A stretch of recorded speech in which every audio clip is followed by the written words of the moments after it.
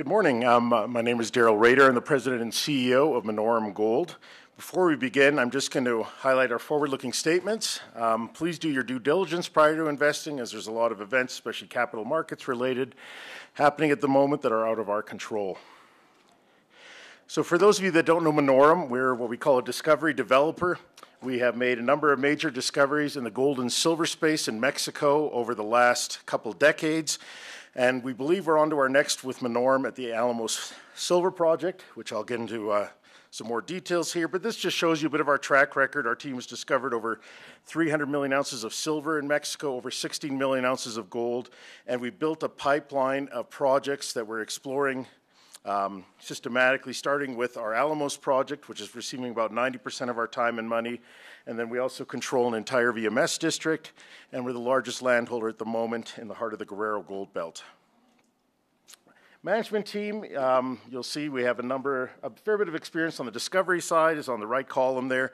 Some of the discoveries we've been involved with. Some of the companies we're involved with, most notably the company was founded by Dr. Peter McGaw of Mag Silver. I have a background with the silver and drilling side in Mexico, worked about 23 years now in Mexico. We have David Medilek, who some of you may know, is the president of K92 on the board. So we have a good mix of especially exploration geology specialists in our team here. On the capitalization side, we're primarily financed out of family offices and high net worth investors out of Europe, but we have started over the last couple of years doing a bit more work on getting some institutional shareholders here in the United States and in Canada, and you'll just see a few of those listed below. So for Mexico, our focus is the Alamos Silver project. This is a project where we have drilled approximately 43,000 meters. Every subsequent drill program we've done, the project keeps standing up to the rigorous exploration strategy we have, which is trying to see as quickly as possible if this is a tier 1 asset. So the Alamos project is sort of our flagship 1A. Our Santa Marta VMS copper gold district in southern Mexico is sort of our flagship 1B. That used to be the flagship of Lowell Copper, now Solaris Copper, and it's a project that we're in permitting now. We're making progress, and we look forward to drilling that here, hopefully sometime early next year. But getting into Alamos, Alamos was one of the highest grade historical producing silver districts in Mexico. It had production over 200 million ounces of silver at a grade of several kilos per ton silver, as well as several percent copper. This is a project that we acquired through a family out of Hermosillo, a family that had originally put together the Santa Elena project, which went to Silvercrest #1, and ultimately now First Majestic. And this was a project where the family spent about 5-6 years and almost $2 million US to consolidate for the first time. They looked at discussing with a number of companies back in 2016 when they were finally ready to go and vended off, and we jumped on it pretty quickly when the opportunity arose. So the keys to us at Alamos and the way we explore is we like to see, if we're exploring for silver, we want to see that it's a tier 1 silver asset. It has that kind of potential. On the gold side, we'd like to see that it has, also a tier 1 sort of level. And what that means to us is ultimately on the silver space, we like to very clearly see 100 million ounce silver potential. On the gold side, we'd like to see at least 3 to 4 million ounce gold potential. So what we have here in the gold is sort of our benchmarks that we work internally on what we'd like to see on an asset. And then in the white is what Alamos has delivered over the last 6 years of exploration. So we like to see, first of all, high grade. The average underground mining grade right now in Mexico is approximately about 140 to 150 grams per ton silver. We like to see silver at least 200 grams silver, 350 silver equivalent. Thus far, and I have a slide on it, I'll go into a bit more detail, our average grade is 214 grams or 350 silver equivalent. That is an average grade of every single vein intersection we've ever drilled in our 103 holes. So that is a representative grade of what the potential of the district is, but as we start focusing in on specific silver shoots, we'll see that grade increase, because this includes everything from some nice hits we had in silver shoots to a lot of areas where the vein may pinch and we hit 50 centimeters of 50 grams. Each of those vein intersections went into that average calculation. Permitted, What makes us a little unique is that we are fully permitted through to production. We have our MIA, we have access to high voltage power, paved roads, water reservoirs. There's a water reservoir, a smaller one directly on the project. There's a much larger one nearby that also has a hydro dam. We have long-term exploration through exploitation agreements with our communities on the project, and we also border Piedras Verdes, which is the third largest open-pit copper mine in Mexico. On the potential side, we've proven through all of our drill programs that this is a silver district. It has a lot of veins. We've drilled, well, we discovered 26 separate vein zones. We drilled 19, and 13 of them hit high-grade results.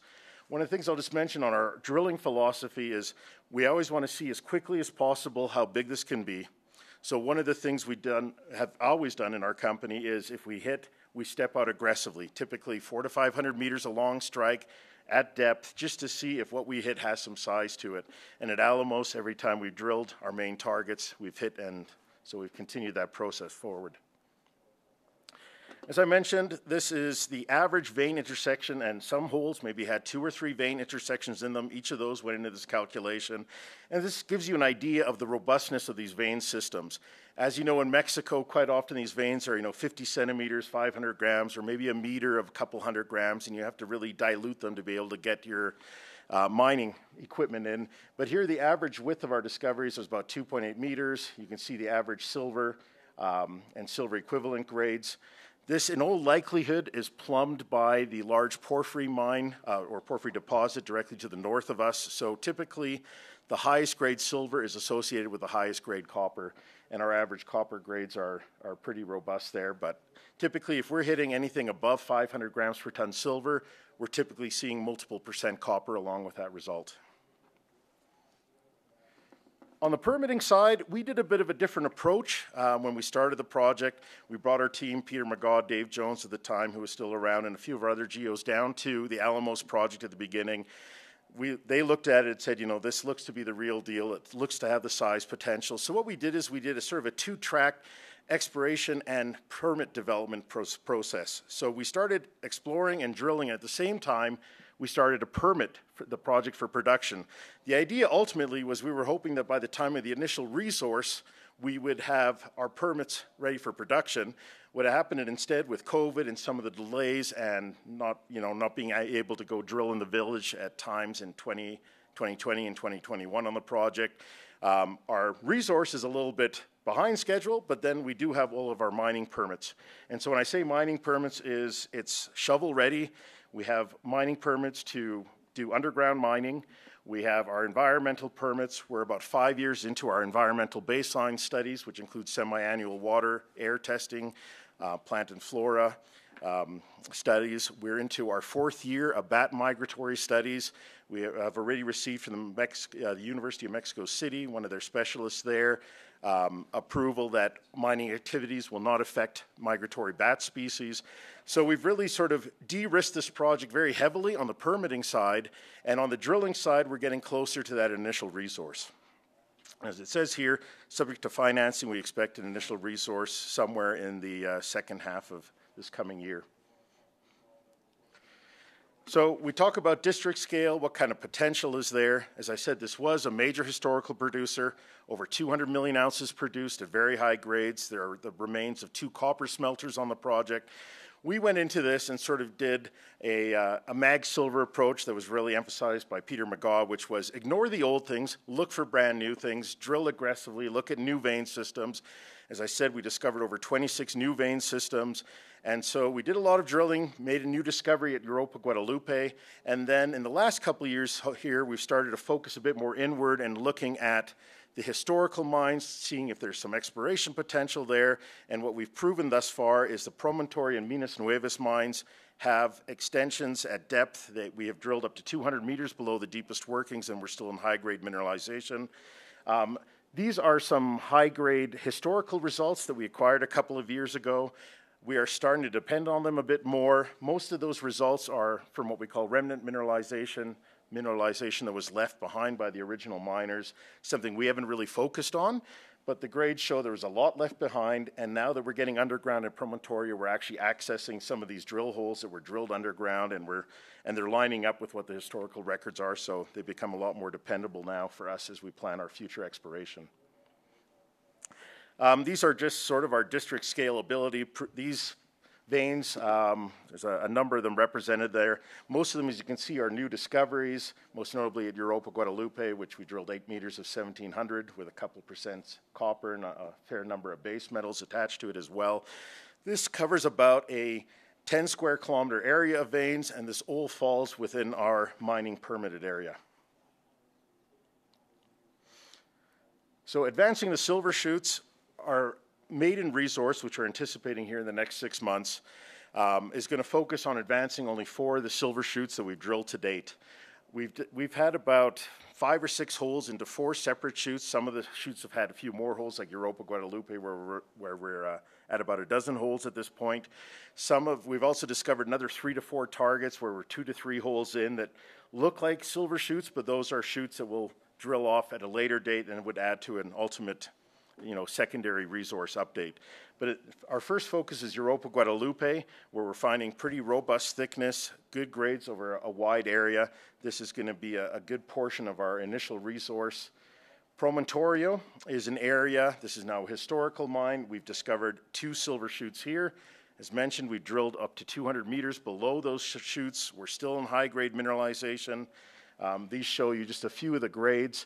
The Promontorio mine is a bit more of a mature system. It's in a horse, so it's been pushed up. It had a lot of historical mining, but it did not go very deep, only to about a depth of 200 meters. These holes are all from below that 200 meters. You can see the polymetallic nature of the mineralization, but also as we get deeper, we're starting to see gold elevate considerably. As you can see, that 3.8 meter intersection there has over 2.6 grams per ton gold, along with robust silver and base metal grades. So this is also an area that we're going to be focusing on, Promontorio. This shows basically the mined out area. We will probably, once we get full underground access, we will be doing some drilling of remnant mineralization, more so to look for parallel vein systems, stacked veins, maybe splays or other chutes that were missed by the original miners. Before we received the historical data, we put 2 holes in here without knowing what we were drilling. Both holes hit old workings, but this gives you a bit of an idea of what remnant mineralization can look like in the system. The one hole hit 20 meters, which was about 75% true thickness of almost 400 grams silver equivalent. So this is a robust system. There's a lot of drilling still to be done, but we're moving pretty advanced forward as far as accessing the underground and getting to the point where we can, in the next few months here, finish the underground development, start doing underground drilling, and ramp up our resource studies and getting ready to produce one for the Promontorio shoots. This shows you the size of the workings. These are not little tiny Mexican workings. These are the historic workings. They measure almost 3 by 3 meters large. We have accessed about 600 meters of the haulage level into multiple internal shafts that we're going to clear out, access the bottom levels, get an idea for what the original deposit looked like, and situate underground drills to get below the deepest levels of the mines. This just gives you an example. This is a shooty system. You get very high-grade core parts of these chutes typically. This is one of the areas from Promontorio that we found. This is basically the kind of material that was mined historically. This is just a fragment of a multi-ton boulder that we found. And this is the kind of stuff we see in historical reports where they were getting very high copper grades, very high silver, and which led to the construction of the 2 copper smelters on the project. Minas Nuevas is the last target that we're going to be advancing to a resource as part of the 4 silver shoots. This has a historical resource, NUN 43-101, on it of about 15 million ounces, grading 300 grams per ton silver. There were no base metal assays done historically on it. The drilling was done in the 70s. We've come in, from what we've seen in drilling, the grades are very close to what the original historical resource was. So our plan is to go in and drill here systematically, prove that historical up to a 43-101 standard, and that'll just form the basis of another one of these 4 shoots that we're advancing. And you can see our most recent hole was 609 grams over 9.9 meters. So the catalyst, basically, we're going to continue our underground development.